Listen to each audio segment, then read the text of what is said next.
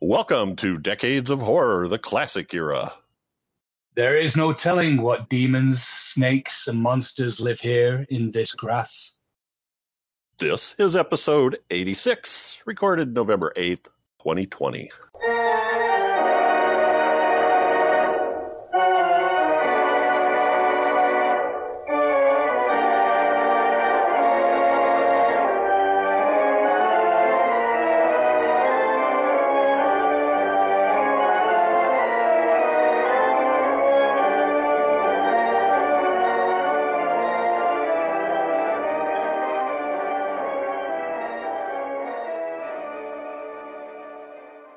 I am your host, Jeff Mohr. On this podcast, we cover the good, the bad, and maybe even the ugly horror films released since the beginning of time through 1969. In each episode, we'll discuss the monster spirits, psychos, and villains that have haunted movie-going audiences since the dawn of film history. With me this week are my incredible co-hosts, Whitney Collazo, an accomplished artist, makeup artist, and writer. Whitney, how are you this fine weekend? I am good, and I am full because I had dinner, but I am ready. How are you guys? Excellent, excellent. Also with us is Chad Hunt, co-host on the Decades of Horror, the 1970s and 1980s, a film producer and director with Wreak Havoc Productions, and a comic book artist and writer. Chad. Jeff. How are you? Well, I feel old on the outside, but young on the inside, so come try me. I don't even know what you just said, but... You will, Jeff, you will. Yeah, I'm afraid I'll learn later. Joseph Perry, due to other commitments, is off for the rest of 2020, and we really do miss him. But that gives us an opportunity to include listener guest hosts for a few episodes. And our listener guest host... today is Nick Gadman, and I forgot to ask Nick how to introduce him, but we get lots of comments from Nick, and we really appreciate them. How are you, Nick? And maybe introduce yourself. Hi, Jeff. I'm groovy. I've been a fan of the podcast for about 6 years, so it's exciting to be inside of the podcast, and for once, people are actually talking back to me when I talk to the podcast. So. Yeah. It's great to be able to actually interact. Is it just me, or is it just I just love the way Nick said groovy? I love it. Groovy, yes. Guys. It's That's groovy. the most awesome thing I've encountered. I was thinking the Beatles for sure. Actually, I went through that same thing, Nick, because I used to I'd be driving around listening back in the early days of Horror News Radio, and they'd be doing Stump the Saint, and I'd be screaming the answer, or driving down the road going, tell them about this, tell them about, don't forget this, don't forget that actor, So anyway, I don't know if that's what you do or not, but. No, that's exactly it. I walk down the street, and I think people think I've got such a fun-fulfilled life, but I'm actually shouting at podcasts. I'm not actually interacting with anybody. I'm not on the phone. I'm not a great businessman. I'm not this wonderful person who's got all these great friends that I'm chatting to on the phone all day, every day. I'm in the street shouting at podcasts. So today the podcast is shouting back at me. So it's a very strange experience. It's come full circle. It's come full circle. That's it. Yeah. Everybody's thinking, what an important guy. He's talking all the time on the phone. Anyway, so Nick picked this film. Our topic this week is Onibaba from 1964 from writer-director Kaneto Shindô. And it stars Nobuko Otowa, Chitsuko Yoshimura, and Kai Sato. Very basic synopsis of this, if you haven't seen this. 2 women kill samurais and sell their belongings for a living. Yes, it's actually a way to make money. While one of them is having an affair with their neighbor, the other woman meets a mysterious samurai wearing a bizarre mask. All right, so this is 56 years old, and we're going to pretend like everybody's seen it. So if you want, maybe you should go watch it first if you don't want it to be spoiled. This comes from, and I don't know, I feel like Doc here today. The production company is Kendai Eiga Kyokai, also Tokyo Eiga Company Limited, but it was distributed by Toho, which is much easier to say. No, you pronounced that very well, Jeff, actually. Oh, did I? Yes. I've heard it pronounced, and you did that very well. Release date was the 21st of November, 1964 in Japan, and the 4th of February, 1964 in the U.S., and it didn't get to the UK until October 1966, although I saw some information that said it was cut in England when released in 1968, so I don't know how could it be released in 66 and 68. Video releases later were not cut. It's also known as, and we've got to get our requisite German title, Onibaba die Toterinnen, which means the Slayer. Okay. Yeah, Maybe. it's a bit of a strange one, but kind of makes sense. But I think it lacks the subtlety of the story, I think. The German ones are always strange ones, and that's why we read them. They're always like one step weirder. Onibaba, maybe Whitney, would you like to say that one? Sure.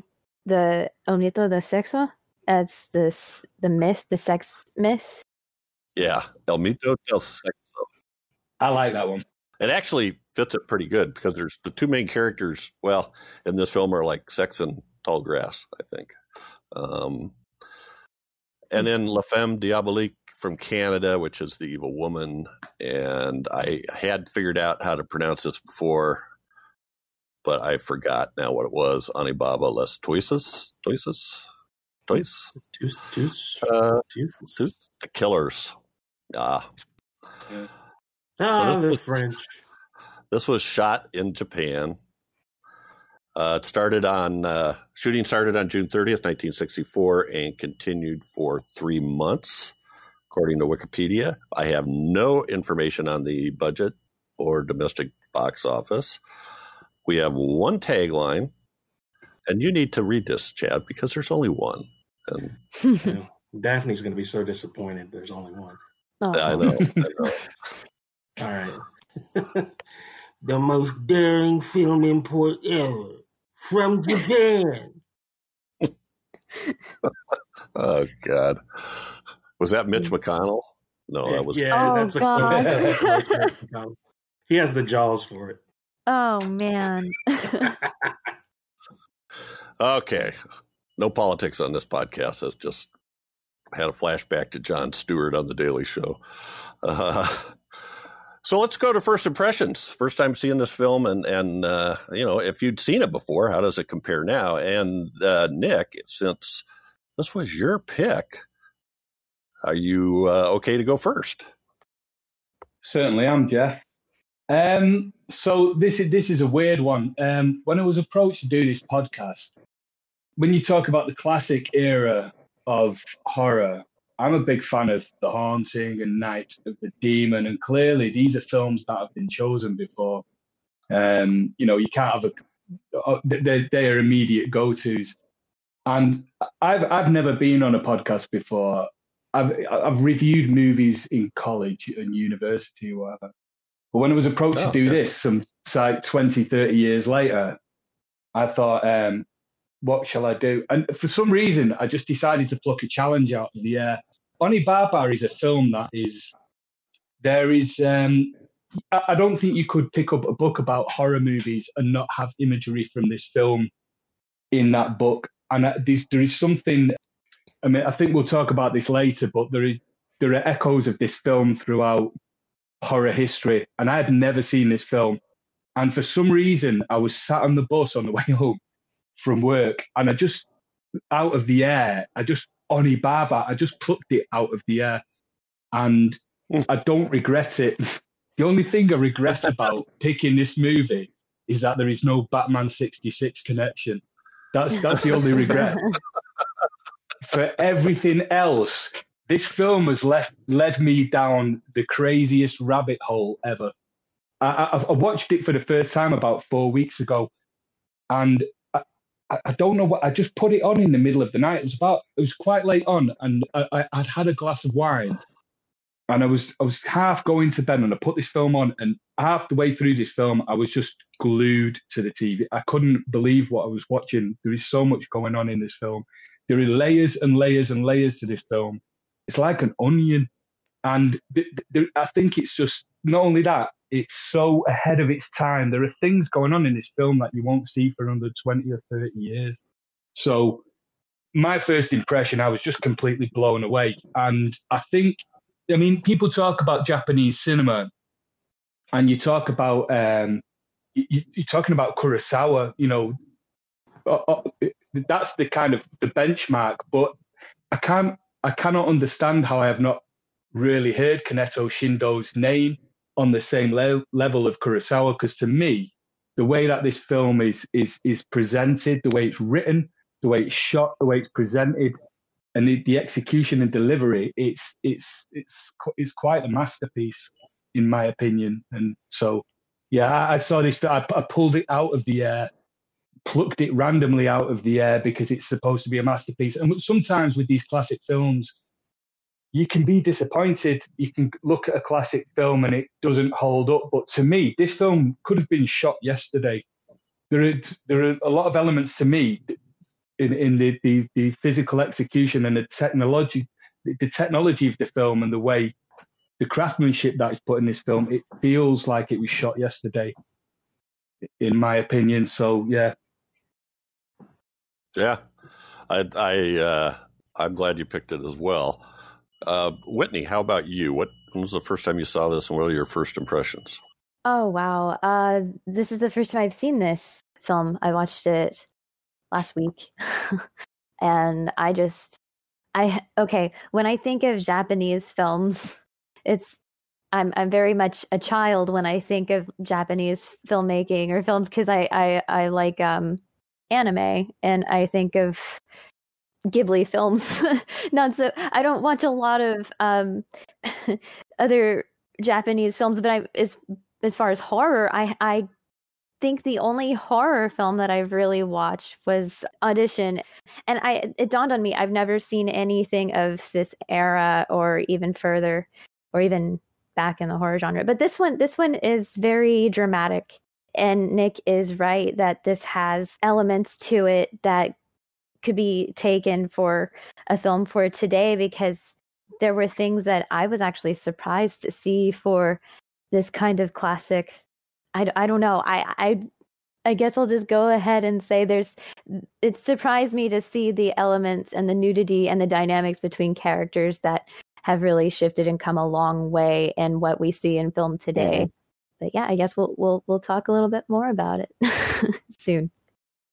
Yeah, I think just to add, I think that's important. I think that's why we, after pulling this film out of nowhere on a random choice, we thought we would be really interested to get your point of view. So, you know, sure. Last week when you weren't available to do the podcast, it was a no-go. I think both me and Jeff were just like, no, we can't do this film. We can't do this recording without Whitney, because I think it's really important to get Whitney's point of view on this because of the dynamics of the two main characters. Yes. Well, I appreciate that. I appreciate the wait. And yes, I do have more to say, but I guess we'll get more into it. Let's hear what Chad has to say. Yeah. Mr. Hunt, I'm anxious to hear what you have to say about Onibaba. Onibaba is a movie that I've heard about for years. And I'll be honest, it didn't seem like it was a story that I wanted to, or I would seek out to watch, you know. Mm-hmm. But I was well aware of the mask, you know, the demon mask, and because I've seen that same mask, you see that in a lot of things. So I was always interested, but it was always a thing of never having an opportunity to see it, or it not being readily available to see. So it just kind of slipped through my radar, but I've had people tell me about it and everything. So I was kind of interested I'm glad that Nick picked this movie because it gave me an opportunity to kind of watch it and sit down and talk with you guys about it. And this is the first time I've seen it. So, and I was going to say the exact same thing you guys said. This looks like it was shot yesterday. It's fresh. It still feels relevant in a way, except for the war aspect of it. It's something that really got me. And as I was watching it and watching this relationship develop between this mother-in-law and daughter-in-law, and the dependency that they had on each other, and what one was willing to do to not let that dependency go, was very intriguing to watch. The lengths that she would go to, and the lengths that both of them went to. They were sort of like these highwaymen of, where they would just rob these guys that sort of wandered around and came within close proximity to them. And to me, that was an interesting idea too, that I like to see unfold there. And just the way this movie is shot, the black and white is just stunning. And you guys know I'm always looking for the supernatural aspect of everything, or who the monster is. But it was a pleasant surprise that the supernatural aspect really didn't come into play until almost the very end of the movie. But you're so invested in these characters, it didn't really bother me that much. But boy, when it came, it really came. The supernatural part. Just a well shot, well acted. And yeah, I know we're going to talk about there's a lot of nudity in this movie, but it was not gratuitous. It felt very natural and very like this is what would really be happening. It didn't, so that didn't bother me. But when the horror aspect started to kick in, it got really, really good to me. So yeah, my first impression is this is a wonderful movie, and I wish it's making me want to watch it. I will watch it again and seek out more of his films as well, because it's just it really put an impression on me how good it was. So I'm glad, Nick, that you picked this, and I'm glad we're going to talk about it. Amazing. I find it interesting, the different European versus US sensibilities, where you're worried about the nudity, and in the UK, in Europe, we're often more worried about the violence. Well, I don't worry about it so much. It's just we watch a lot of movies, especially on the 70s podcasts and stuff like that, where nudity misogyny is not far behind the nudity. Yeah, you know what I mean? And the nudity doesn't, and that's what I was afraid of at first, but it didn't go that way. I'm being a bit playful. I'm being a bit funny, but there is an interesting thing if you want to get into film censorship. There is an interesting dichotomy between US and European viewing habits, where in Europe, nudity or sexuality or love or that kind of thing tends to pass censors a lot easier than violence. And from a perspective, from a European perspective, a lot of the films that pass the US censor board, I mean, we could talk all day about censorship, but there is sure. The violence and violence is something that passes US censors a lot easier than will pass a European censor, and like I said, and vice versa. Which I find it's interesting, but it's a cultural thing. Yeah, it's the opposite here. Violence, you can show guys getting their head blown off all day long, and it's no big deal. You show a breast or some naked body part, and people just go insane over it. And that's a weird dichotomy. Yeah. And I was thinking that as I watched it, I thought there's way more nudity in this than any American film I can think of for that time period. And I may well be wrong there, but just off the top of my head. But like Chad said, it's very matter of fact. It's just every day. It's makes sense, right?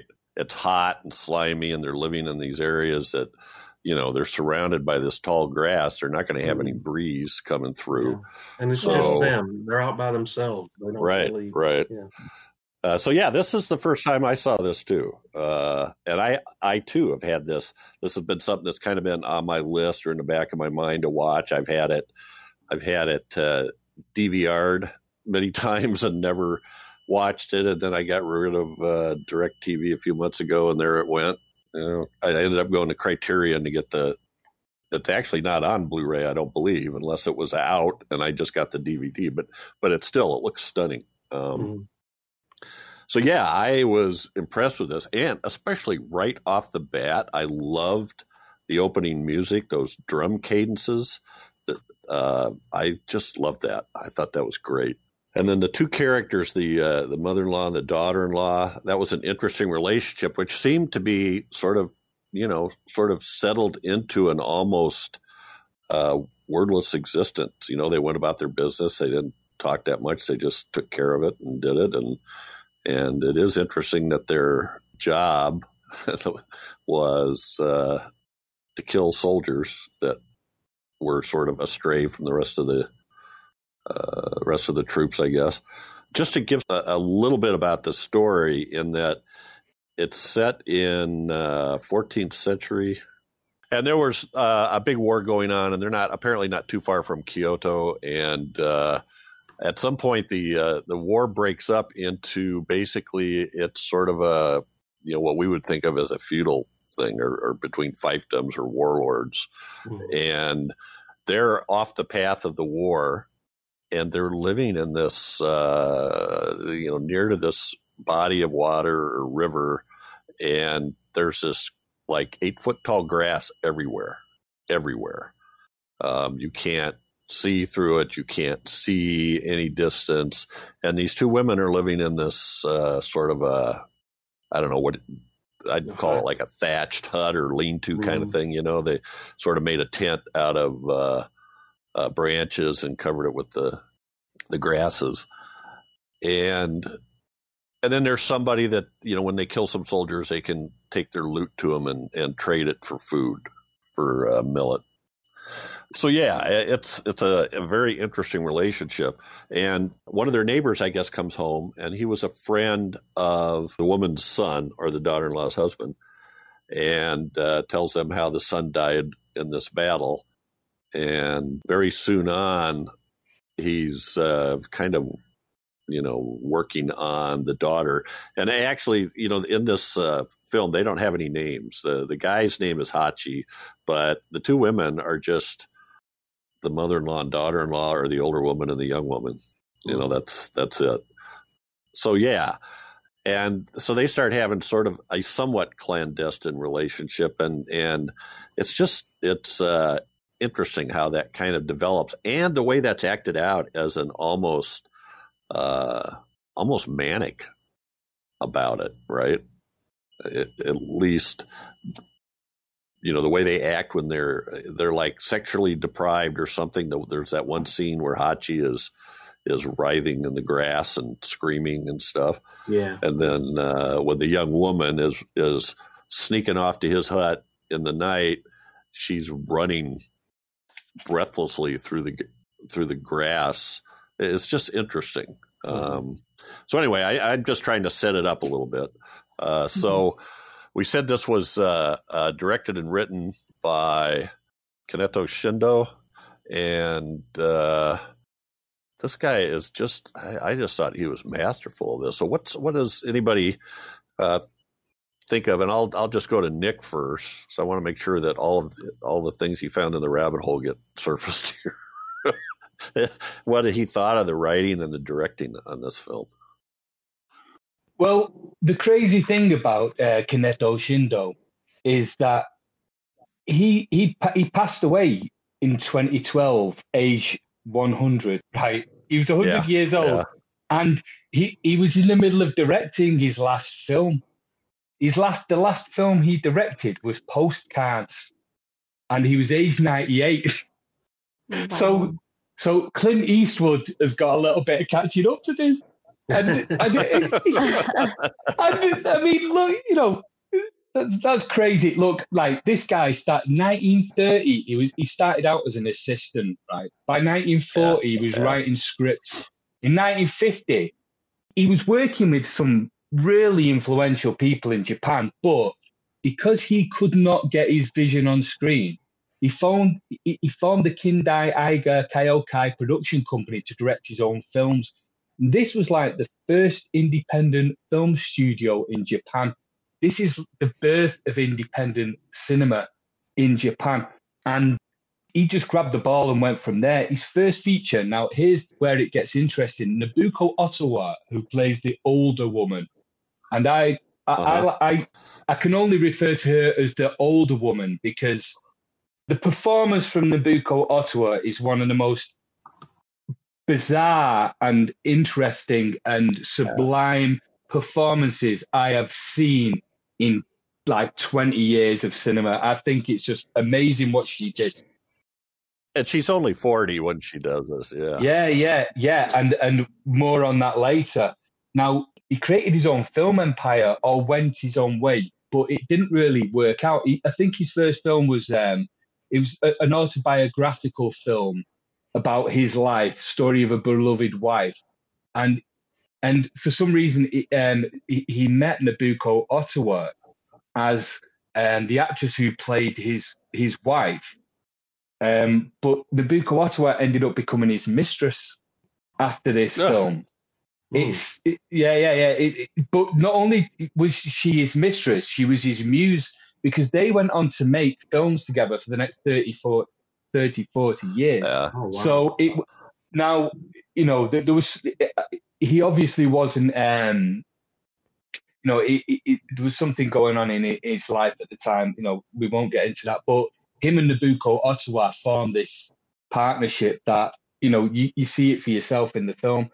But the ups and downs, he went running this production company for 10 years on his own book, and it wasn't working. It really wasn't working to a point. So he decided to go away. He didn't want to deal with the typical standard or industry templates anymore. And he went away to an island. He filmed a film on an island in 1961. And basically, his production company from 1950 to 1961 was pure debt. They were completely in debt. But they went away and made this film called Naked Island, and he stripped everything down to like a minimum of 15 crew. And they went away on an island and decided to live the film. And they made the film The Naked Island in 1961. And it's basically a silent film. The bottom line was this guy thought, right, my whole career is over. We've got no money. We've run the company into the ground. I can't do anything else other than just who cares? I'm going to go to an island and make this film. And he wins the Grand Prix at the second Moscow International Film Festival. He pays off all the production company's debts. And this paves the way to Onibaba. So to try and cut a long story short, he films Onibaba in a similar way. He basically takes 20 to 30 cast and crew. They build the set in the Suzuki fields, in the Suzuki grass. They make living quarters, and basically everybody has to sign a contract to live this way for 2 to 3 months. And if they leave the set, then they don't get paid. And he forms this way of life and this form of cinema that is never been done before. He's a true pioneer in this way. And I remember at the beginning, Jeff, I didn't want to chime in, where you were saying that there is no production budget that has gone on record and there is no box office budget. But I think he partnered with Toho to distribute the film. But the money that Shindô personally made off Onibaba financed his next 4 films. So that's a lot of money. Yes. I did see that too about the he wanted them to have a bond that they were, because really it was not a pleasant environment for filming. Pretty much the way these people were living. They had set up gantries and things like that to why am my mind's going blank? Like structures you put together, like when you paint a house, kind of thing. It looked like in some of the pictures, but scaffolds. That's what I was looking for. Scaffolds. I mean, these people are setting up camp, but they're doing something that I'd never done before. This is a true pioneer. This is somebody who's got some serious creative vision. I found that fascinating. 230 writing credits. I mean, holy crap. Yeah. This guy was driven. Yeah. Like I said, he was apparently on his deathbed. This guy was quoting on his 100th birthday whilst he was dying. He was quoting scripts and scenes from his last movie. The guy just went until the end. I mean, and one thing that I did not look into that I really wish I would have looked into is apparently he did a film in 2000, which was a kind of semi-biography of his life. And apparently, I can't remember the name of this film, but apparently big swathes of this film are about the shooting of Onibaba. And it's like, there are huge scenes of this film. So that would be interesting for me. Sorry, I'm thinking aloud. But. Yeah. So Chad and Whitney, how about you? What did you think of, had you looked up any information on Kaneto Shindô, or what did you think of the directing and the writing for this film? I'll let Whitney go first. I guess for me, I think for the writing, it was really something because of how do I say it? I guess I'll just spit it out. Creating the tension with a codependent relationship of two women, and having that tension. I didn't really realize it in the story and the writing at first, but it's something that took its course within the nature. And I thought it itself with the surroundings, and I thought it was a really nice way to see things develop. And even with the direction, I don't know. It was just beautiful to see the atmosphere. And like you said, it was kind of grimy. And to see how things were just naturally playing out, like seeing the two really roughing it. And like some of the scenes where you're seeing where these two ladies are asleep, and then it just felt natural just to see two ladies kind of cohabitate. And even in the conditions and having to down dress, and you see the sweat and the grime and everything in those conditions, and just directing how things probably would have been for two ladies just really roughing it and sticking it out and trying to survive in the atmosphere was definitely an eye-opener for me. Yeah, but the direction was just, wow. It was just a different kind of take, and going back in time and seeing how women together would survive and how would they play off of each other. So that writing and just that atmosphere was something else for me. But as far as the writer and the director, his work, I'm not familiar with any of his work. This is the first time I've been introduced to any of it, but I did see he had over like 300 credits of stuff that he's worked on, and that's a lot. Yeah, it always. Yeah. Chad, how about you? I thought this was just a masterpiece of direction. What I've read of him, his early life and some of his childhood, one of his sisters was a nurse who took care of like atom bomb victims. And I also was reading too about how the effects of the mask, he wanted, like when the mask is off and the face is distorted and disfigured, sort of, he based that a little bit on that look of people who were disfigured by the Hiroshima and the atomic bomb. And so there was a lot of that in there that I really appreciated. The characters themselves and the way he played these two women together. Hachi, that guy, he was really, you can say there's three characters in here, main characters, but he's there just to be basically the foil. And the man that comes between these two women and threatens to break this bond that they have, and especially on the older woman. She was willing to go to great lengths to keep Hachi from taking her away, the younger girl, even to the point where she threatened to kill both of them while they slept. She was such an interesting character, and you just find yourself trying to figure out what she didn't want to give up her way of life and her dependency on the younger girl, and it was just interesting to see and try and figure out these little motivations that she had and how she was thinking about things and what she was going to do next. And it was just such an interesting character story as well. And he just did a great job with that. It's shot beautifully. That tall grass was as much a character as anyone who was acting in the film.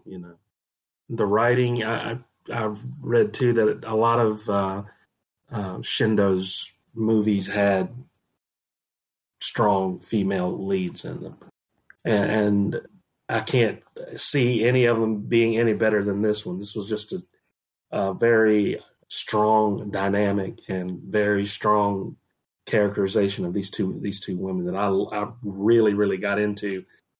And that's the mark of a good movie. You got movies these days that they could care less about character. They want to show you flash and they want to show you blood, gore, and this and that. This is very much a thoughtful, horror-inducing. I mean, the whole point of them living that way and having to do the things that they did to stay alive was horrible.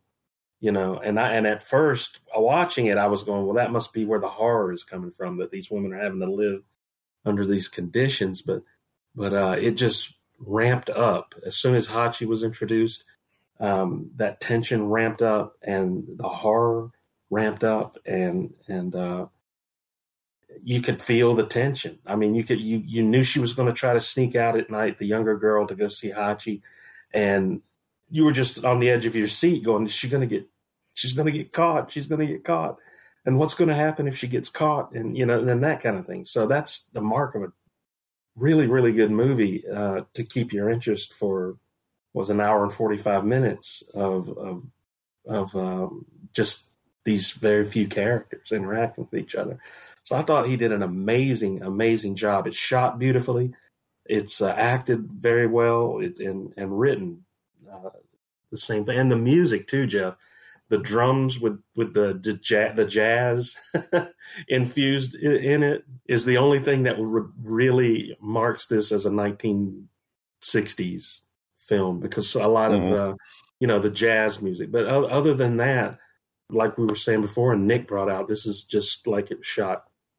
This is just as relevant now as it was 50 some years ago. But yeah, I think it's just a beautiful film to look at and a beautiful film to enjoy on a character level as well.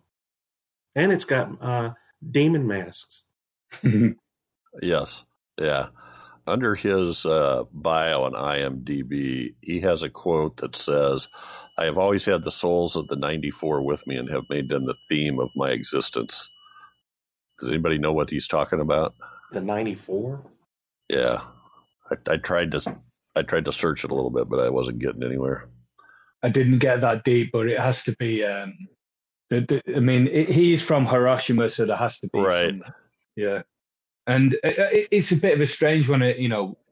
How political do you get with something like this? But dropping a nuclear bomb on two cities in Japan has a massive effect. Oh. And and World War II had a massive effect on everybody. I'm from Europe, so I'm from England, so I know the effect that the Nazis had on us. But it's a very strange.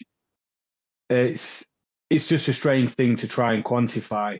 Having a nuclear bomb dropped on a city. I don't think since 9/11 I don't want to get political, but this is the art that comes out of those conflicts. So you have to talk about it.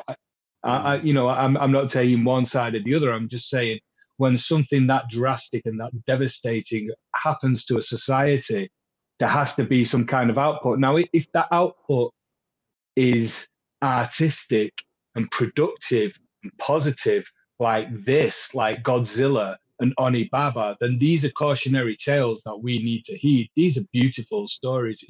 We're not talking politics.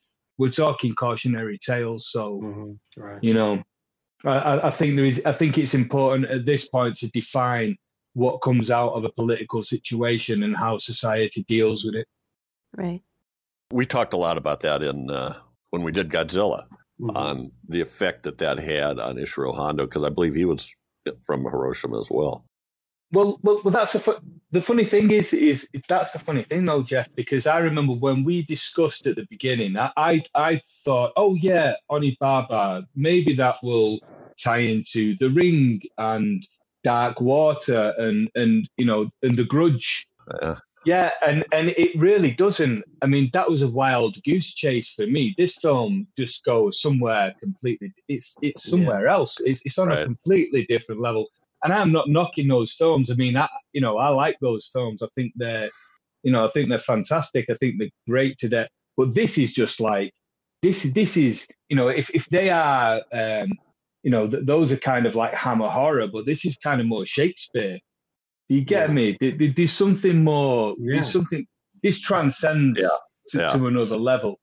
There's parts of it that feel poetic, and feel very artistic, and then there's other parts that are just down and dirty and gritty, and it's interesting to me how to see these different directors, how they've incorporated the Hiroshima and the atom bomb, and like Nick said, like the Godzilla films and this film, and I'm sure there's plenty others. It's always amazing to me how through the pain and suffering of something like that, how real art can come forth just from someone expressing themselves about it. And this is like a perfect example of that. And societies are going to deal with these traumas in different ways. And it's a bit of a strange, I mean, when you have 9/11 occurred, and the way that Hollywood dealt with that seemed to be with all due respect, there was a lot of kind of weird, you know, like blue light in the sky, Batman v Superman, kind of destruction of buildings. Porn. And I personally, as somebody from England who wasn't, I mean, I thought 9/11 was terrible. Clearly, you know, this affected me, but I didn't want to see that on the cinema screen. I kept feeling like this repetition of this. I didn't feel it was healthy. But I feel like a lot of people here felt the same way, and that's why there was such a backlash against films like Superman versus Batman, and even Man of Steel, where all this destruction of and I think it was too, you know, even now it just seemed like destruction for the sake of that, which nothing artistic really came out of that. It wasn't an expression. It was more of a flat, like I was saying before, flashy and you know, that kind of thing. I think if that's what you're talking about. Yeah, it was empty and hollow, and it was just angry. And the thing is like, look, if you want to build a better world and build a better society out of this, if you look at films like Onibaba and Godzilla, they're talking about the horrors of the war, whereas kind of Batman v Superman, you know, weird tangent, but seemed to glorify. Yeah, there was no cautionary tale there. There was no education to it. It was just it was very simple, very candid response to it, and you know, it's nice to see. I mean, this film is set in the 14th century. It's the late 1300s. It's the beginning of a 50-year war. You know, let's remember, like this is set in a feudal Japan at the beginning of a 50-year war, and they're trying to make something positive out of this. I mean, this is a film where your main characters are killing men for no reason, but you still sympathize with them. This is the first film ever where I have seen the main characters kill a dog, and I did not get upset about it. And I'm not because the reason they kill the dog in the film, they need to eat. If they don't eat, they will die. And it's not, it's very brutal the way that they chase and kill this dog, but you don't feel hate towards the characters. You feel sympathy and empathy.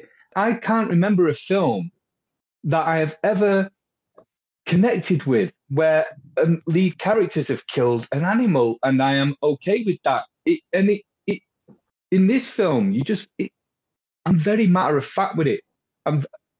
It's just very matter of fact. It's not. These are not evil characters. These people are victims of their environment, and they're trying to survive. They're survivors. Yeah. I think in this day and age, I think we need to remember what it is to be the little guy, and I found it very profound. I found that very profound. Right. Yeah. Well, their lives had been ruined by this war, and they were surviving the only way they could. So, we are watching them. They don't have a stockpile of food. No. They don't have refrigerators or coolers or anything, or a ready, or a herd of cattle or anything handy that they can use for food or even to farm. It said somewhere I was reading that they said they weren't able to farm because of the war that was so disruptive. That they just couldn't stick with something that long enough, so they had to go hide in this grasslands. The crops were initially requisitioned by the farmers, and then all the farmers were requisitioned by the army. So then there were no farmers, and it had a devastating effect on everybody who was left behind. I remember that Hachi character, he commented to the young woman about the way how they had food. I don't remember word for word, but she was by the water, and she was, I don't know if it was fish. It had to be fish or something. And she's like smacking it. And he basically commented about how he didn't see how she did what she did, or what did she use in order to eat, in order to do what she had to do. And there have been so many times that he would say to the mother-in-law about, well, she needs a man, and this isn't, ideal basically for her. Mm-hmm. So, and of course that scares her, because she admitted to him that she needed the young woman to be with her. That codependency was important for her. She flat out said it to him. She made it known. Yeah, because up to this point, they're the only thing they've had is each other. And they've come to have this, they're in this survival mode where not only are they family, but they've become sort of like a working unit where... They're women in a men's world, and they were in survivor mode. And they've come to rely on each other so much to get done what they need to do to survive. Along comes Hachi, who says, "No, I want to break this up." The older woman is willing to sacrifice herself, even so that sexually, so that things can remain the same there. There's all these layers, like Nick was saying earlier. There's all these interesting layers to this relationship to these two women. If you've ever been hungry, if you've ever gone without food, or if you've ever or know someone who has, they're willing to do some pretty sketchy things to stay alive and to eat. So you can only imagine that these two women who have nothing but basically the roof over their head, if you can put yourself in their shoes and for just a little bit, you can understand that relationship a little better. And it was just very interesting. And that's what's so fantastic about this film. This is a film that talks about a male-dominated society. The two emperors go to war. They are men. They conscribe their armies of men. They conscribe the armies of farmers to feed the soldiers who are men, and they leave everybody else behind. And the women are left with nothing. Mm-hmm. It's crazy. And you have these two women, and the thing I love about this film the most, these two women, right? We look in our modern society for female heroes. Like, I'm not even going to go into Star Wars but we look at like Ripley and Sarah Connor. I love Ripley. I love Ellen Ripley. when I saw this film, I'm like, damn, this is something else. These are two women who are victims of their environment. They are victims of circumstance, but they are not victims. These two women get it done. They adapt to their environment. Now, the opening of this film, it's like boom, boom, boom, boom, boom, boom. You've got this crazy opening where there are samurai fighting. There's a man going through the grass, the crazy drum beat going on. And it builds up to this point where you think that there's a rival battle is going to ensue between these men. These men are going to fight. These men are going to have a war. This is going to be great. But it's not. You've got these two guys drifting into the grass. They're exhausted. And then out of the grass, they are speared by these two women. And the thing is like these women aren't conniving or snide. These women they are resourceful. They are victims of their environment and they are victims of circumstance, but they are not victims. They are powerful women. They are very strong characters. These are probably the most, you look at characters with agency. These two characters, I mean, when I first watched this film, I was just writing about the older woman all day. But then when I watched it again, I was writing all day about the younger woman, because they have just these two characters just have so much agency in this. They control their environment. They are in charge of their environment. And the fact that Hachi comes along, it's not the fact that he's a man and he does disrupt the environment, but it's not just the fact that he is a man. There's more to it than that. The countryside has been devoid of men, and these two women have had agency on their own. But these two characters are fierce. They're wild. They are something else. These two characters, I have not seen. I've not seen female characters depicted like this before, and not in 1964.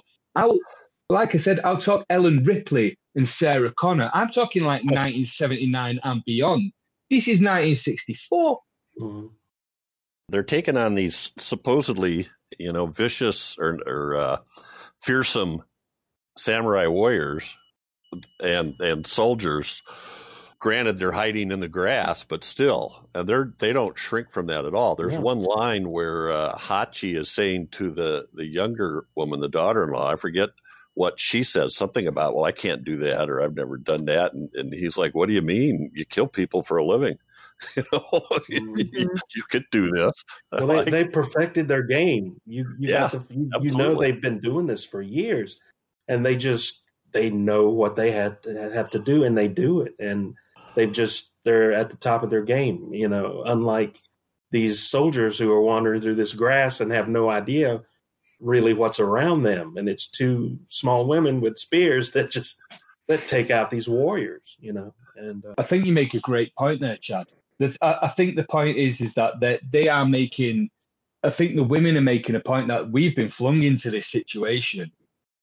The men have been conscripted into this situation, and this is a legal situation for the war, and therefore it's all above board. It's part of the cause, and for the greater good, and all of that nonsense. And we've been left behind, and that I think that's the point. There is a class struggle argument here. Again, I don't want to get political, but it's writ large in the film. That's what it's saying. I think one thing I find interesting though is like I have in my notes I cannot call Nobuko Otowa an old woman. She's not an old woman. She's fantastic. Right. This is do you remember the film Monster with what's she called out of Mad Max who plays Furio? Charlize Theron. Charlize Theron. She played Eileen Wuornos, I think. Eileen Wuornos, in Monster, and she uglied herself up. This is a similar situation here. Nobuko Otowa is not an ugly woman. I'm interested to hear what Whitney has to say about this, because Whitney, clearly this is a beautiful woman. I think she's at a peak here, but she's playing a savage, ugly, wretched creep, but she is not. But I mean, what do you think about this performance? Because to me, this took me in. I'll hand it over to you. I just think this is a phenomenal performance because she really, she throws in this ugly, like the film is like Onibaba trans to old hag devil. She's not an old hag. Okay, first of all, she's the mother-in-law, right? I'm bad with names. Yeah.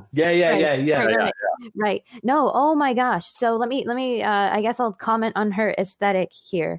And I was more drawn at first. What caught my attention was it wasn't just her personality that was like developing, but her aesthetic. And what I mean by I was actually in love with her hair.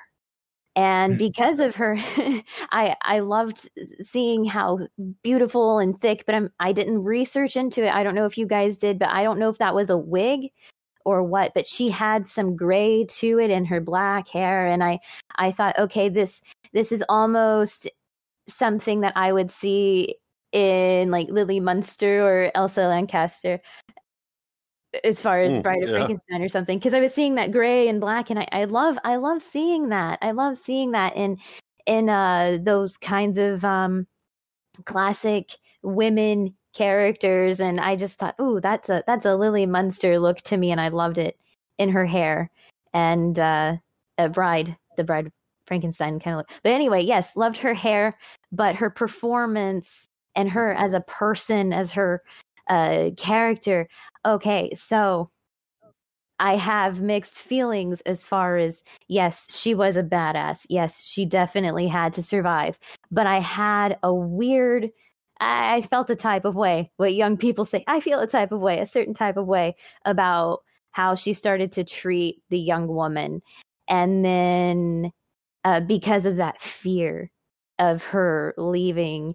And then Chad said something like, well, maybe she was even willing to sacrifice herself, when I thought, interesting way to look at it. But I thought women can be competitive and will be desperate for that kind of friendship and to have that kind of codependency in that situation. And it could be toxic. And I saw her becoming toxic.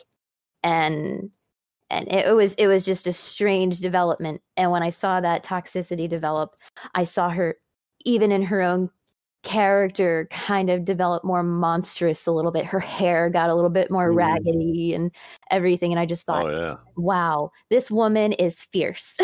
Well, that whole development of her character, of her getting more toxic, played right into the story of her with the mask and all that. So yeah, you're absolutely right. It just kept ramping up as the film went on. Well, do you think that, because I felt like there was two sides of this thing, is I couldn't tell for sure if she was, what's the word I want? Possessive of the daughter-in-law's relationship with the daughter-in-law, or she was jealous and wanted. It could be both. For no other reason wanted sex with this other guy. Why are you ignoring me? Right.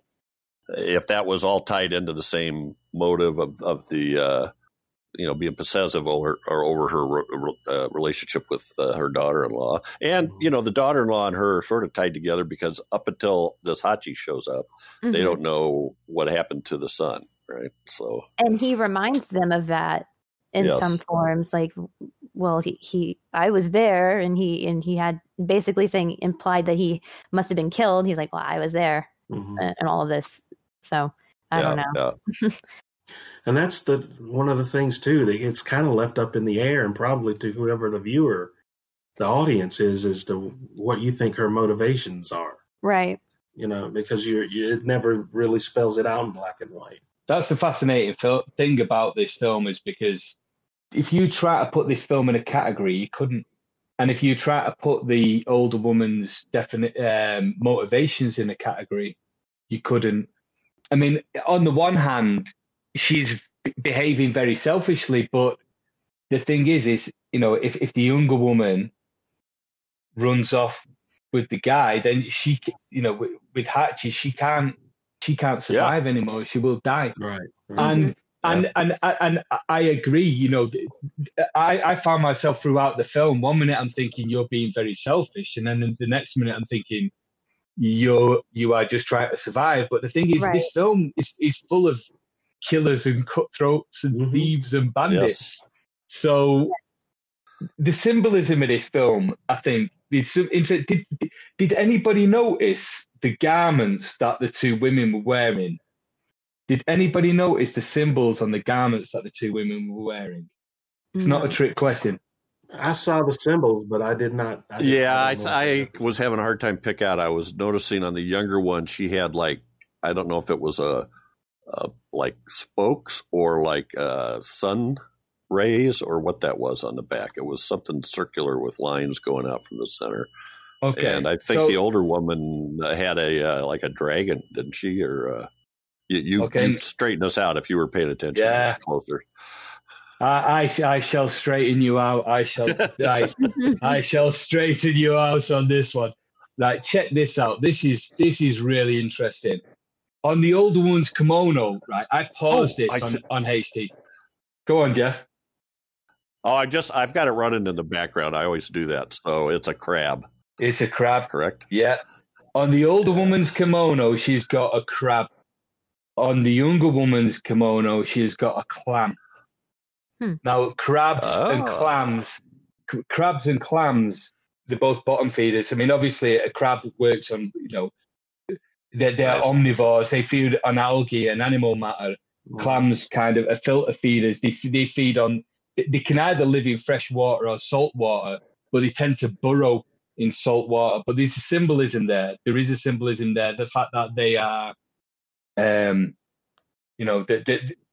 bottom feeders, it's a means of survival, but it's there on their garments, and I don't think it was an accident. I don't think it was an accident. There was a clear design there. I don't know. Because showing where their level in life is. They're at the very bottom of the.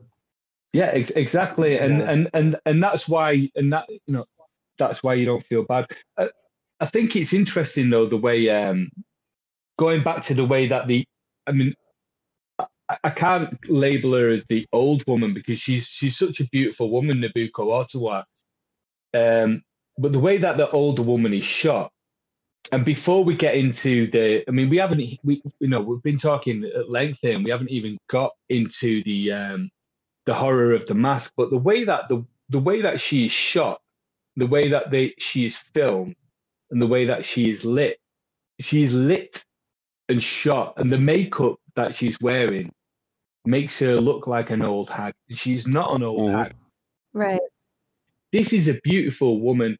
This is a beautiful, strong woman who is playing into this old hag sensibility. But I just find it interesting the way that they use the makeup, lighting, and shadows to make her look unflattering. And I think this will come back later when we start to talk about the mask. If you look at the way that they shoot light, makeup, Nobuko Ottawa for her shots as the old woman, it's very much the same way that the mask is shot later on in the film. Yeah. Oh, yeah. And she is a beautiful woman. If you guys have looked at her picture, out of this makeup, so she's very beautiful. So the way she pulled this off was amazing. And a lot of that lighting reminded me a lot of the way James Whale lit some of the characters in Bride of Frankenstein, like Thessinger's character and some of those deep shadows and close-ups and stuff like that, to make the character look more menacing, and so that it reminded me a lot of that. So yeah, the lighting did a lot as far as the effect of how they wanted her face to look and the menace in her face. Exactly, and as an actor, you have to be prepared to be unflattering. And I think I think she threw herself into this role. This is a masterclass in how to throw yourself into a role of looking underwhelming. Yeah, don't be afraid to be ugly. Yeah, exactly. Yeah. And both of them, including Jitsuko Yoshimura, they had to. There's large parts of the film where they're not showing much emotion, but then they do have to show full ranges. For instance, and we need to talk about the hole as well, but when the middle-aged one or Nobuko Ottawa, when she goes into the hole to get the mask, right after she tricks the guy down there, when he grabs her leg, she's really, I mean, there's definite. She's so good at her craft, the way she exhibits that shock and fright, and then the same thing with Jitsuko Yoshimura when she's being chased and when she gets, she becomes very infuriated and goes to get the mask off of her mother-in-law, and the way that she does that, and then how she reacts, what she looks like. That I just thought both of them were excellent. Yeah. I mean, this is an acting masterclass, and it's a film that is not it's not The Exorcist or The Omen, or this is a film that is highly regarded. This is a film that is not only on that level, it's above that level. This is something that transcends that. But it's because it's ahead of its time, and I think the problem is it's ahead of its time because A, you've got female empowerment, B, you've got female empowerment, and C, you've got female. This film must have really upset the establishment. I can understand why the BBFC cut this. Right, the BBFC today is called the British Board of Film Classification. Back in the day, it was the British Board of Film Censorship, and they were very censory, and they did not like this sort of thing. Women liking sex. Oh, what's this? Women empowered, and he didn't like that kind of thing back then. Mm-hmm. Right. This film is not only about female empowerment; it's about female sexuality, it's about a lot. This is 1964. This film and this is why, to me, this is the other reason why I would say that this is a film that feels like it was shot yesterday. Its views on sexuality and equality and one thing that really irritates me these days is like you've got Kathleen Kennedy with Star Wars trying to create and Ghostbusters, the new Ghostbusters, trying to give female. It's really condescending to. I just find it condescending. If you look at a film like this is a film that shows female empowerment, and this is you shouldn't have to fabricate and water down and gentrify female empowerment. Female empowerment exists in its purest form if you have the right director and the right actors and the right script writers and the right story. This is the perfect, and this is 1964. Mm-hmm. You don't have to fabricate. Don't fabricate equality. This is a perfect example of equality, and this is why this film blew my mind. This film blew my mind for that.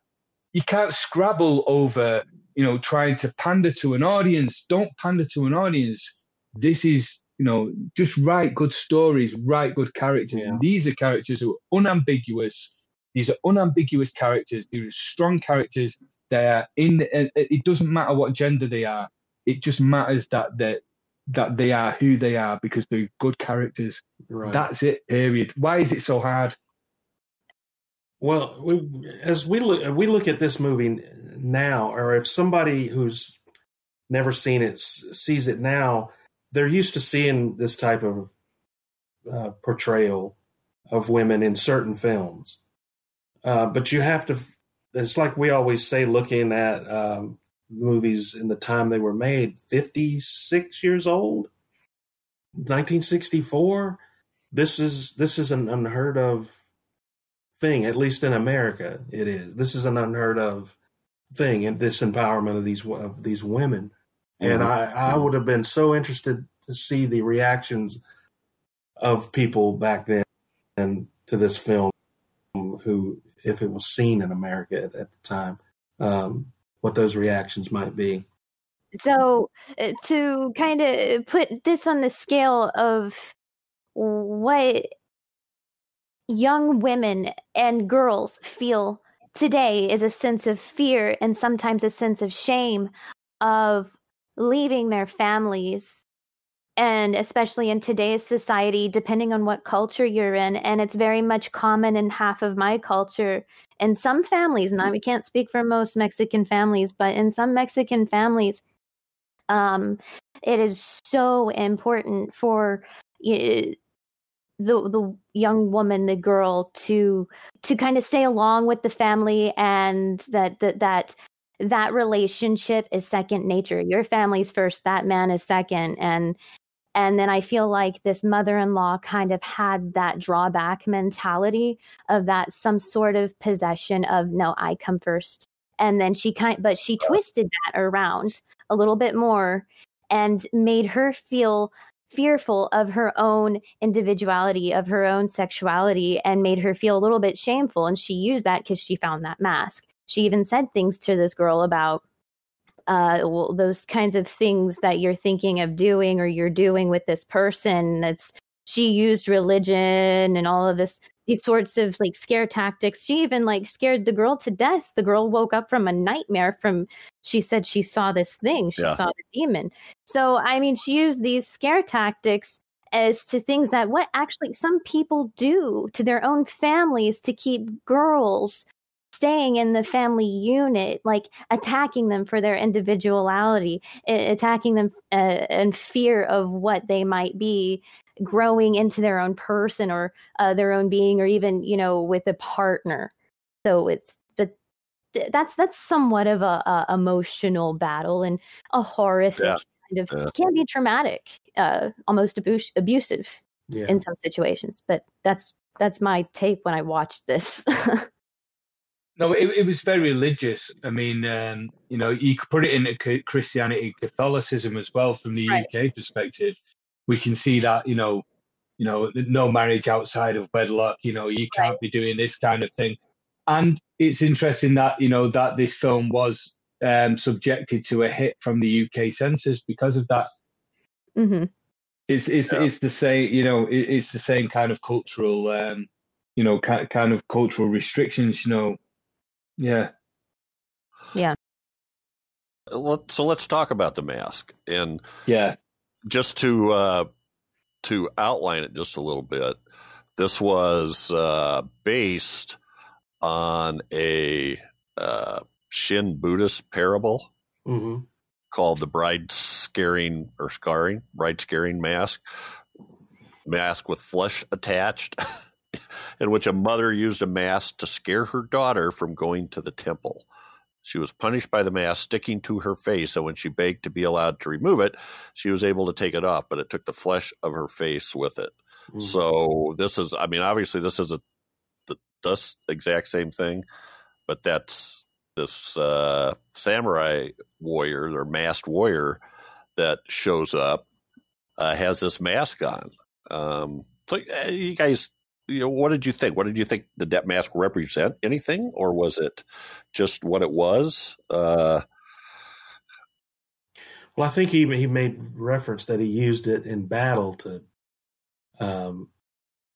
intimidate his opponents and his. But I also got the feeling too that there was a different side to the story there.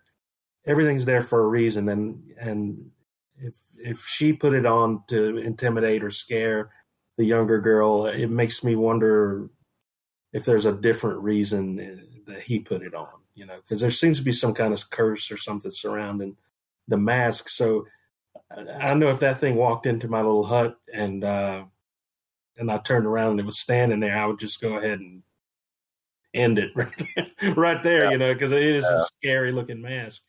And he makes up this other story that's he adds to it that he's so handsome. Right. Oh yeah. Knowing full well that he probably was not. I'm like, oh really? Yeah. Well, maybe he was at one point. So anyway, Nick, The Mask. From my research, The Mask it's a traditional no theatre. It's a Hanya mask from no theatre, from what I can remember. I mean, if you look at this film, it's there are certain aspects of this film that look like a black and white cinema, but there are certain aspects, the way that the demon appears in the field is like strange lighting from nowhere. And the way that the samurai appears in the hut, it looks kind of odd. There is a kind of surreal imagery to this film, which is kind of cinema and theatre. And the thing is like this, you know, as Jeff and Chad have both alluded to, this is a Buddhist parallel. But this Buddhist parallel was enacted through the No theatre, and the Hanya mask is a traditional Japanese mask that is a female demon or a woman driven mad through jealousy and obsession. You know, it symbolizes the female rage and pain. Now, the thing is, when you take the mask and you look straight on at the mask and it looks menacing, you know, the shots of the samurai coming into the hut, this samurai looks very menacing. But at the end of the film, when she's screaming and holding on to the mask, she looks sorrowful and sad. The first time we see the mask, when it leaps out of the grass, it's so scary. But the end and the side view, again, it looks painful and agonizing. Now, the thing is here's the funny thing is, I was from first-hand experience, I was in some weird kind of voodoo shop in Newquay in Cornwall, and they said, you take a picture of this weird doll from a different angle, and it will change, the expression will change no matter how many times you take it. And they were right. If you took a picture of this doll, every time you took a picture of the doll, even if you thought it was the same angle, the expression would change slightly. But there's a trick in the light and the technique. And the thing is about and this is why the Hanya mask is so amazing, because if you bend down and look up, it looks agonizing in pain. It's blatantly obvious what they did with that mask. That mask is fantastic. At the end of the film, it's phenomenal. It's so, it's iconic. That's 50 years and 60 years of cinema in textbooks. That is something you will see. But the imagery, the technique they used to make that mask look that way was just by slightly filming it from a different angle and using different style of lighting. They filmed it from this way, shone a little bit of light on it that way. If you look up, the mask looks menacing. If you look down, and I'm not being, it looks tragic. I'm not being reductive. This is theatre. We have to understand that this is theatre, and you have to look at the simplicity of theatre is lighting, angles, and expression. You have like three basic things there. And this is why I want to look at the No theatre and the Hanya mask. The Hanya mask is iconic. You look at that mask. That mask was in The Exorcist. Let's not forget that there is a scene in The Exorcist that film. William Friedkin straight up ripped off that Hanya mask from Onibaba and put it in The Exorcist. He was a big fan. Wow. And Scorsese is a big fan, and Guillermo del Toro is a big fan, and I will elaborate on that later. But the mask is something that is so deliberate and so amazing.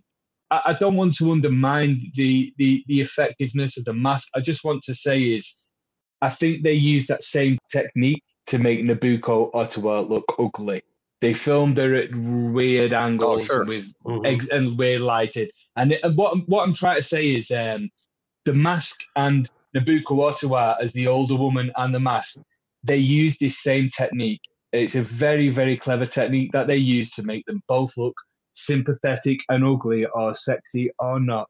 But there's a brilliant stylistic technique utilized by the director and by the cinematographer and by the lighting guy, and it's genius. It's real genius what these people did with it on a technical level. You're absolutely right, because it looks, depending on the shot, it looks fearsome and scary, or itself in anguish when they're trying to take it off. So that trying is to beat it off with the camera. It's very painful, and then the mask suddenly turns into this mask of pain. And it's definitely symbolic of everything, of sort of what's being hidden and what's about to be revealed within that chemistry and relationship of the mother-in-law and the girl. That's kind of how I saw it with that mask eventually. And then coming towards the end, when the girl, when they're fighting, that was the way it just ended right there with that whole fight. But prior to that, just she had said that was her punishment for trying to get involved and meddle in her life the way she did, the way it stuck, and then seeing that it did pull away, and it did pull when she was forcing it off of her, and then seeing it was just a struggle, and that was actually painful for me. I cringed to see, and it was very effective. Just even some of the sound bits and things to see that struggle of pulling and chipping away at some stuff at the mask, and then at her hair, the mother-in-law's hair and her face, and then eventually seeing how torn her flesh just kind of looked. It was excruciating and it was pretty brutal. One thing I guess I'll throw in, I didn't really get to look too much into, Nick, if you know anything about, did the makeup artist, I'm pretty sure the makeup artist had something to do with the way the mask looked, right? Because I have noticed, I can't even pronounce the name of the person, but it's like Shigeo Kobayashi. And this person has worked with this director a few times before, from what I have noticed. Funnily enough, I did not even look into the makeup. I did not dig into the makeup, and that's something okay. That. Yeah, Shigeo Kobayashi is. It says makeup department head. Yeah. So I don't know if that means or the head of the makeup department, right? And Kaneyasu Masuda, another makeup artist, but it doesn't list a special effects person. Yeah. Oh, there's special effects. Yeah, there is. Yoshio Kirihara. I mean, on the makeup effects and on the special effects, and what happened with the mask? I mean, what do we believe happened with the mask? I mean, because for me, I'm looking at this film on 100 different levels. I mean, this could just be basically a period piece, or it could be a folk tale, or it could be a horror, or it could be a supernatural horror, but it could be none of them.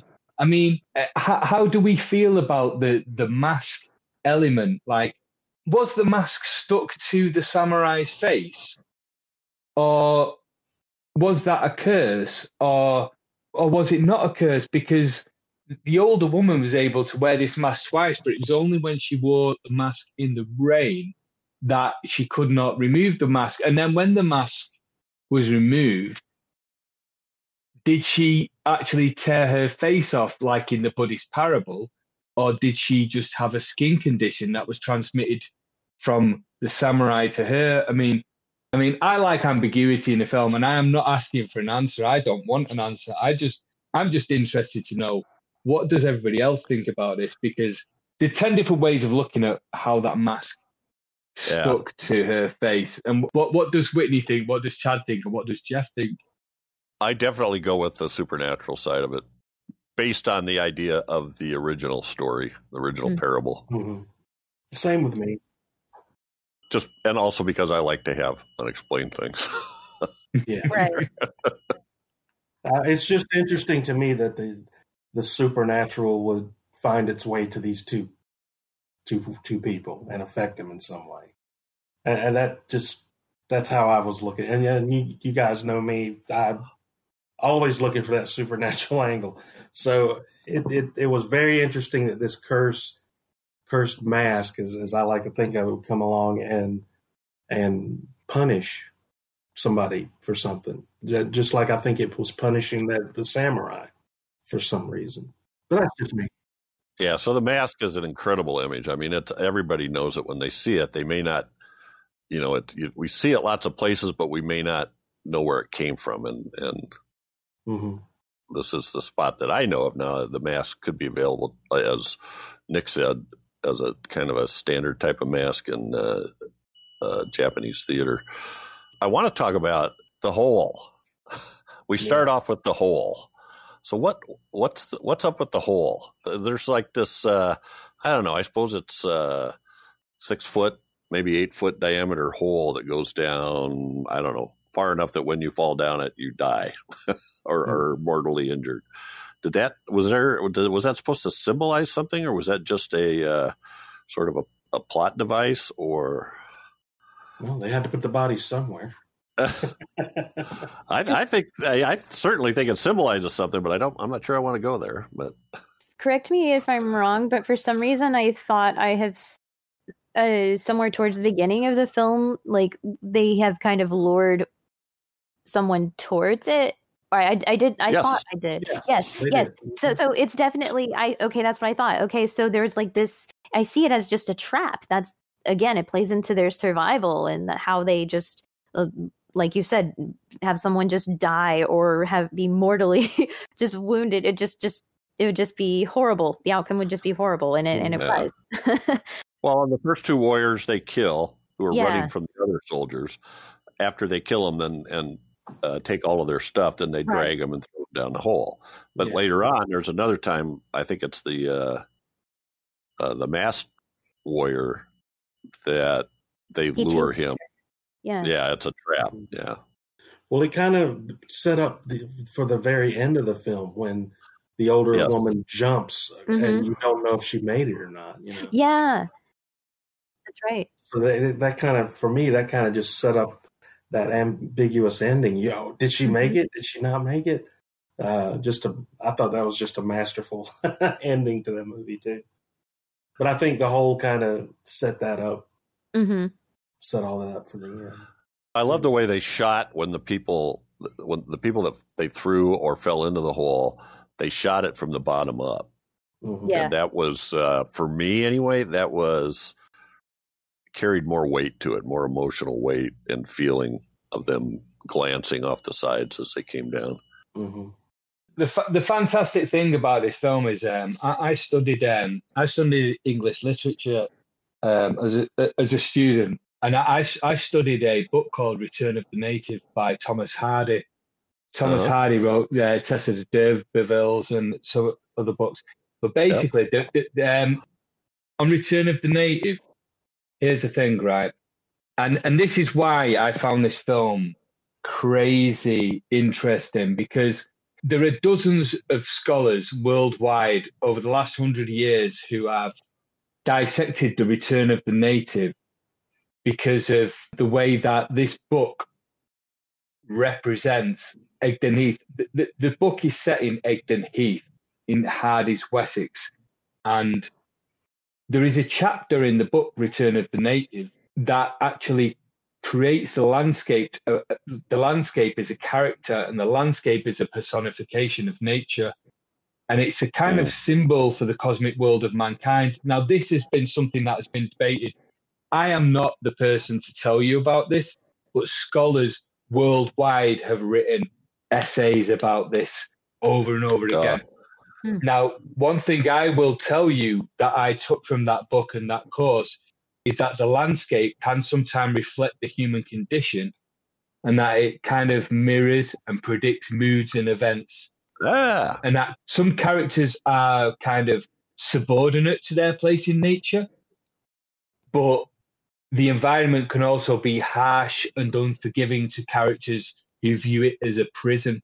And the thing that I remember from studying Return of the Native was that the landscape was the main character of the story. And when I watched Onibaba, I just went straight away, immediately. This film is the main character of this film is not the older woman, it's not the younger woman, it's not Archie. The main character is the environment. It is a constant visual theme. Sometimes it symbolizes or represents human emotion or in a certain way. The violent grass moves gently and slowly. Sometimes it's sensual. When the young woman is running through the grass, it's the same as the way the samurais are running through the grass at the beginning, except there's a different sexual charge. Right. saw that. Yeah, there is a violence and an emotion, or there is a gentle and a flowing emotion. Sometimes it's vigorous and tempestuous. Sometimes it's lustuous and there's a desire, and sometimes there is a calm. The main character of Onibaba is not the older woman, is not the younger woman. It's not Hachi, it's not Kichi. It's the environment. These people are subsequent to their environment. And it's a cruel, indifferent environment. But the thing is like this film is set, in the 14th century, in the late 1300s. These people are gone, but that Suzuki grass is still there. If you go to Japan these days, that Suzuki grass is still there. And I think that's what I'm trying to say. There is a kind of higher essence here. There is a greater meaning. And the thing about the whole, the first thing I thought when I was looking at the whole was Evil Dead. I'm pretty sure Sam Raimi has seen this film, because what ancient presence lurks in that hole? I mean, there is a very evil dead. There is a very ancient presence. I mean, who dug that hole? Did these two dig that hole? Is this an ancient hole? Is this a well? How long has that hole been there? Yeah, those holes get cleaned up pretty good, pretty quickly. Yeah. That hole lurked there from the beginning. And the thing is, if you watch the first immediate shot of this film, it's. Have you seen Eraserhead by David Lynch? Yes. It's almost the same thing, and it's also very. I've got a list of notes that I wrote on my initial viewing of this film in the first 20 minutes, and I've written Night of the Living Dead, Texas Chainsaw Massacre, Seven Samurai, Star Wars, Eraserhead, Wicker Man, Evil Dead. And that was the first 20 minutes that I was watching this film. Those are the first things that I wrote. I think there are things so evocative in this film. And that whole, if you go back and watch that opening scene, it's very Sam Raimi and very David Lynch. There's just something very strange and very ancient evil about this hole, because we are never told about where this hole comes from. This hole is just there, and we just accept this hole as being what it is. But this hole is an ancient evil that kind of pervades the whole landscape. This is an ancient evil that has been there from, or it could be, or have they dug the hole, but we don't know. No. So yeah, I would agree in that the environment is interesting in that all we have is water, the Suzuki grass, and the hole, pretty much, right? And these bare minimum dwellings that the Hachi lives in and the two women live in, and that's it. That Suzuki grass, the way that the grass is moved and filmed, it's not accidental. The way that it sways and moves, when there's a poignant point in the film, like when the younger woman is running to Hachi, that grass moves violently. In the day when it's sunshine and they are fishing, it's swaying smoothly. In the days when they are killing samurai, it's flashing violently. There are the way that grass is filmed. It's very specific. So I did want to mention a comment that I think Whitney said that the head of the makeup department was with Shindô on a lot of movies. Mm-hmm. The same is true of the person that wrote the music, Hikaru Hayashi. Which I just thought was brilliant. So, and I would also quickly advise people to watch Kunerko, which is a 1968 film by Kaneto Shindô. And it has a similar foundation, but entirely different story of two women who are raped and killed by samurais. Gosh. And they make a deal with like the demons or the devil or whoever, that if they let them live, they can kill all the samurais. That's very interesting. If you can find that, it's Koner, and it's also known as Black Cat. So yeah, we need to wind up. So let me go to Nick, and if he can fire away, because I do want to hear these. Okay, so the legacy of this film, first off, is Guillermo del Toro is a big fan. Oh, yeah. And Guillermo del Toro, to me, I think he's the greatest director at the moment. I mean, Denis Villeneuve, I love Denis Villeneuve, but right now, Guillermo del Toro for the last 20, 30 years has been a phenomenal inspiration to the horror genre. Now, this isn't something directly linked to Onibaba, but if Onibaba and Kunerko are two of Guillermo del Toro's favorite films. Now, The Pale Man in Pan's Labyrinth, because of Onibaba and Kunerko, Guillermo del Toro learned about the Japanese legend of Tenome, which was a blind man who was murdered by a mugger, and he became so anguished and angry and furious as a ghost that he lost his eyes, that he grew new eyes in the palm of his hands. That formed the inspiration for The Pale Man in Pan's Labyrinth. So even though Pan's Labyrinth is directly influenced by Onibaba or Kunerko, The Pale Man is directly influenced by Japanese folk legend. Sure. Right. Sure. Secondly, Casino. There is a big character death scene in Casino. I will not say this right now, even though it's 25 years old. I don't want to upset anybody, but there is a murder in a cornfield where somebody is beaten to death and buried in a pit. Martin Scorsese is a big fan of classic horror films. Martin Scorsese loves Onibaba. That culminating death scene in the last act of Casino is a direct influence. The death in the cornfield is a direct influence. Scorsese is on record of saying that he took that from Onibaba. Another one, Monty Python and the Holy Grail. Now, right, check this out. Check this out. Right. Do you remember when Lancelot storms the castle and there's the two guys, the wedding scene, right? And Lancelot storms, right, go on YouTube and watch that. Now, and I wrote this down about 2 or 3 weeks ago and I didn't fact check it. And then tonight, before I came online, I thought, I better fact check this. And I went on YouTube and I put in Monty Python, Lancelot, and it's right. The scene when he runs up to the castle and then all of a sudden it stops, and then he stops, right? It's Onibaba, and I guarantee it, right? As a musician, it's the same drums and it's the same drums and then the same pause. The same drums and the same pause.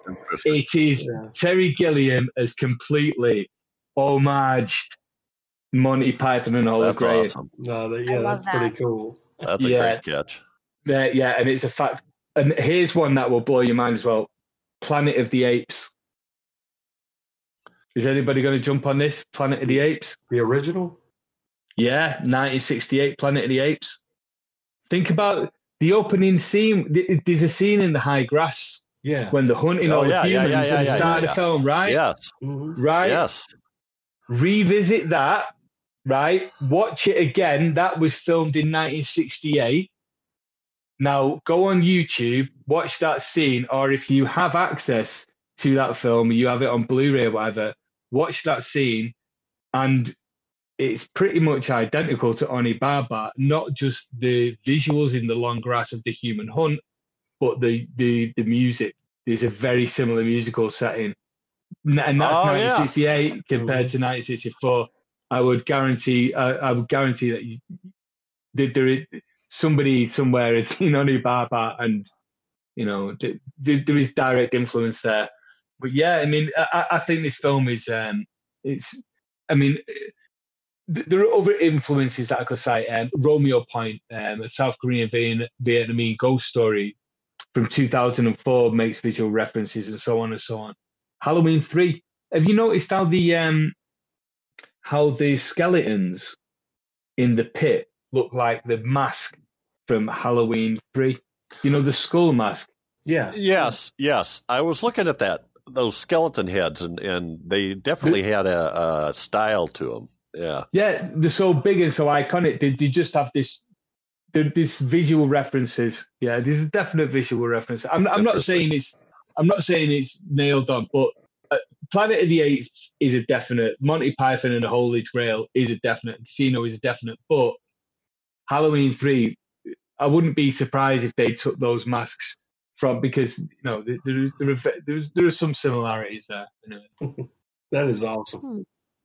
Well, there's a scene that I don't want to start a conversation, but I just want to bring it up, that I found to be very powerful. And it's when the two women are sitting outside of their hut, and I think maybe Whitney mentioned this, but they're pounding I'm assuming they're pounding grain, pulverizing grain mixed in with dough. And the younger woman has that large, almost like a post that she's slamming down on the rock. Yeah. And the 40, her mother-in-law is kneading it and turning it over, so she's hitting it at a different time. There's a whole lot going on there. I mean, the daughter-in-law looks really fierce as she's doing it, and I kept waiting for her to, the timing to get off or to smack the mother-in-law or whatever. And the mother-in-law is manipulating her and talking about these different styles of hell and all this other stuff going on. I just thought that was an incredible scene. The power that was in the way that she was driving that post down, the sort of the potential violence, that was in that scene, but also the way that she was, the mother-in-law was manipulating her. Anyway, that one tricked my trigger. No, those scenes of the hammers are symbolic throughout the whole of the film, and if you cut them down and put them into a perspective, it's just symbolic of the lower working class. The hammer and sickle, they're just the toil is what you're talking about. Then there's the scene at the waterside where I think she's washing clothes. She's beating it with a stick. Is what I took it to be, and then beats the mask with a hammer, right? Exactly, yeah. And the mother-in-law is also beating. She has some long thing. I kind of assume she's making like leather thong or something. She's beating something long and thin, and Anyway, all that stuff. There was a lot of neat stuff going on there. Chad and Whitney. Let's go with Chad first. You have any final thoughts about Onibaba? Just that it was a very pleasant surprise, having known about this movie for so long and never really having wanting to really watch it because of, but even though it had the scary mask, the plot of it didn't grab me. So it was a very, very pleasant surprise to watch this movie and to have enjoyed it as much as I did. And I think, I feel like we've only touched on that's a small part of everything that can be said about this film. And I would tell anybody that's a classic era fan, seek this movie out. I think it is on HBO Max, I think, to go and watch this movie. You have to see this movie. Highly recommend it. And Whitney? Oh gosh. Again, I guess it kind of goes back to it's different for me. This kind of film is very different. There's drama. There's a relationship that you will see between two females and their bond and the struggle to survive and in a horrific environments that it's almost it's very much grimy and in some ways uncomfortable, but I mean horror is supposed to make you feel uncomfortable, and this definitely made me feel uncomfortable on certain levels to observe these relationships go in a horrific direction.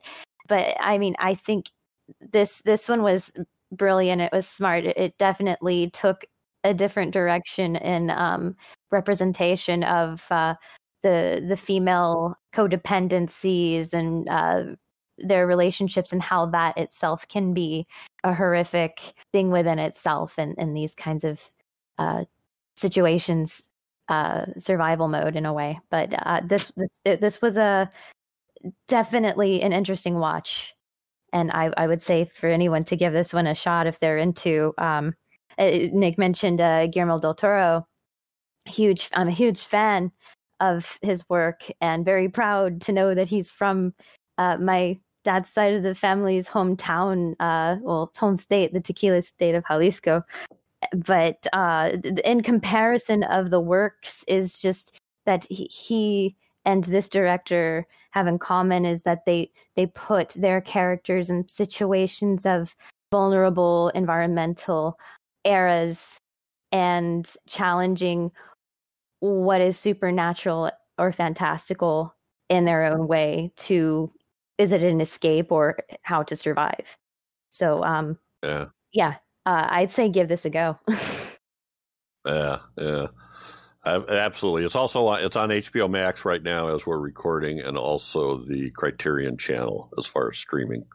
But it is still available on a Criterion DVD. Nick, any last comments about the film? Did you get your final comments in? I think I have my final comments in. I'm just glad to hear Whitney make such an eloquent final statement there, because I feel exactly the same way. I mean, look, as an English guy, I'm really interested in seeking different cultures and different ways of telling stories. Not just for the deliberate element of it. It's just you just tend to find that different people from different parts of the world have different ways of telling stories, and they are so fascinating. And it's really interesting to get embroiled into a different culture, because the technique of storytelling is different. It's not first act, second act, third act. It's not boy meets girl, boy loses girl, boy. It's not this kind of typical formula. When you go to Japanese or Korean or Mexican or Spanish storytelling, you get something different. You just get something raw. Right. It's not a product. And I think this is what we're looking at here. This is something that is just a different culture at a different time, which is telling a very interesting story. And the reason why Quentin Tarantino was such a blast in the 90s, because he operated outside the studio system, but there are so many people in different countries operating outside the studio system, just telling different stories. It's not difficult. It's not a difficult proposition. You just have to, cast the net, widen the net, cast the net, look a little bit beyond your boundaries, and, prepare to give something a chance. And to me, quite often lately, I don't rush towards films with subtitles.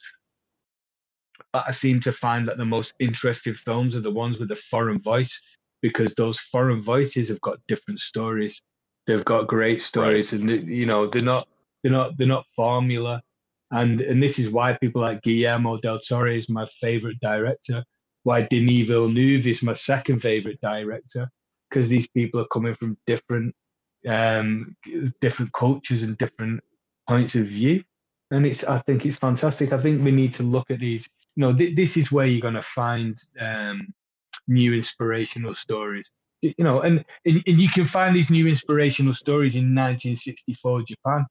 Just look outside look outside the boundaries is what I'm trying to say. Right. I like watching films from different cultures too, partly because of their different way of storytelling and different visuals and styles, but also the different cultures and family dynamics. So Whitney's watching this coming from a different, a culture with a different family dynamic. We're watching, we're all looking at it with our own basis and trying to discern where the director is coming from on this. All right. We actually, guys, this is a long episode, but I actually did get some comments together. So if you hang with me, and they're some pretty good comments. So first off, we have a comment from Andy L. on episode 75 and episode 81, The Comedy of Terrors and Mad Love, relating to Peter Lorre. He says, I'm catching up slowly on back episodes. Having just done Comedy of Terrors and Mad Love episodes, I thought you would enjoy this. My mother, prior to her marriage in the early 1940s, worked as a secretary for the William Morris Agency in New York City. They handled a lot of major talent at that time, and still are a major force in the industry today. She told me various stories of her time there, but my two favorites were her being chased around her desk by Harpo Marx, horn tooting, and this one about Peter Lorre. She was on her lunch break and reading a pulp mystery novel when suddenly she hears in his unmistakable voice, "Excuse me, can you please tell me the way to the restroom?" Upon hearing this voice, while in the midst of a tense portion of the book, she screamed and threw the book up in the air and ran out of the office. I always imagined that Peter Lorre was rather surprised and disappointed with her reaction, but it still always brings a smile to my face. And then he closes with, thank you for the continued output of entertaining hours of listening. Thank you, Andy. And I actually think Lorre might have laughed about that because he had apparently quite a sense of humor. Mm-hmm. I should have had Chad read the Lorre quote. They have to pee. Actually. Anyway, thanks, Andy. And I've had some, Andy's turned me on to some good deals when they're on sale at online that I've picked up. The Adventures of Robin Hood was one. All right. We also have one for episode 83, The Incredible Shrinking Man from Dallas, Nostromo, another regular listener. He says, just listen to the podcast on The Incredible Shrinking Man. And I know it's a typo. He meant Shrinking Man, but I had no in Dallas. It's probably not a typo. The Incredible Shrinking Man. And remember being terrified when he fought the spider. I also really enjoyed Ralph Miller's insight into how some of the special effects were done. Great episode, and keep up the great work. Thanks, Dallas. Excellent. And then on our YouTube channel, Jeremiah the Pisces commented on the Shrinking Man episode. This is so soothing. I actually fell asleep listening to this. Nice to you all, horror heads. Feel like family. Aw. I said, well, our listeners feel like family too. I think it was a positive comment. Depends on what his family's like, I guess. I guess, yeah. And then we've got two about Curse of the Werewolf. One is from Greg Miller from Australia. And he says, I hope this gets through. I don't know about mentioning other podcasts covering similar grounds, but there's a monthly podcast, Hammer House of Podcast, that covers Hammer's horror movies in order of release. It's two people, one a writer of novels, audio plays, comics, and TV, who's a bit snooty and upper class. The other, a Scottish feminist and Super Cushing fan, who also writes, and their differences and minor conflicts is part of what makes a podcast. They also have a Patreon stream that covers mostly non-Hammer British horrors. It may or may not be of interest to you guys for a different take and possibly to help with research. Always looking for good places for research and hear other people talking movies. Yeah. Right? So thanks to Greg from Australia. And lastly, this kind of comes from Alistair Hughes about the Curse of the Werewolf, episode 84, which he was on. And a friend of his, Richard Clemenson, sent him a note. And it turns out that Dick Clemenson is editor of a Hammer magazine, Little Shop of Horrors, the Journal of Classic British Horror Films. So he kind of specializes in Hammer, but he also has, like, I've got an issue in my hand right now on the Blood Beast Terror. So he strays from there. But and he's where Al got some of his information from, and he has had some artwork in the magazine. Dick also has recorded a series of Blu-ray extras for new Hammer films on the Men of Hammer. And so he's done pieces on Terrence Fisher, Roy Ashton, and actually knew a lot of them as he lived in England for a while. But right now, Dick is living in Iowa. And what Dick wrote to Al was very entertaining. I liked that it wasn't just, like I might have done, a recitation of facts and figures, but some really good personal insight. Getting the young lady to talk about the different shades of hair color at the end was a plus, as she didn't have the background on Kirsch you other three guys had. I wonder where in Iowa Jeff lives. In a way, we are all in the middle of a cornfield. Well, it turns out Dick lives in Des Moines, which is about 50 miles from me. So I've connected with him electromagically and picked up some issues of that magazine. And that is an unbelievable magazine with unbelievably small print. It's like 8-point font. And so they're like 100 pages and 80,000 words. It's incredible. Each magazine is a book. And, so I picked up one on Curse of the Werewolf and some of the newer ones. So this is a great guy to deal with, and we're going to hook up sometime when it's safe to hook up again, right? All right.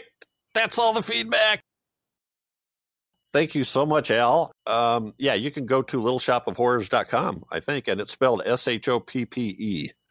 So if you want to order any of those magazines. Awesome. Well, Grue Believers, that's it for this episode. But every 2 weeks, we'll be focusing on a specific film released between 1920 and 1929, 1920 and 1996. 1584, the Battle of 1812. 14th century films from Japan, yes. So films released between 1920 and 1969. Next up, chosen by another super secret listener guest host, is The Innocents from 1961, which is based on The Turn of the Screw by Henry James. And our guest host said they chose this because of the timing of Mike Flanagan's Netflix production of The Haunting of Bly Manor, which is also loosely based on The Turn of the Screw. So we'll look forward to that. Plenty of ways to stay in touch with us. Please send feedback to feedback@gruesomemagazine.com. Or you can leave comments on the Facebook group, Gruesome Magazine's HNR and DOH podcast Facebook group, or the website, gruesomemagazine.com.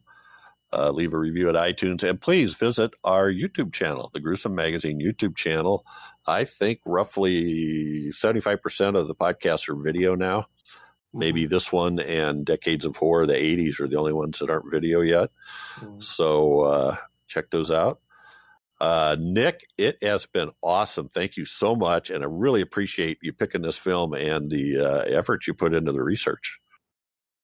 Thank you very much. It's been such a pleasure. It's been great to be inside the podcast for once and not outside it. It's awesome having you here, man. Thank you. Yeah, thanks. Thanks, guys. It was so good. So say good night, everybody. Good night, everyone. Night. Good night, everybody. Tatty when.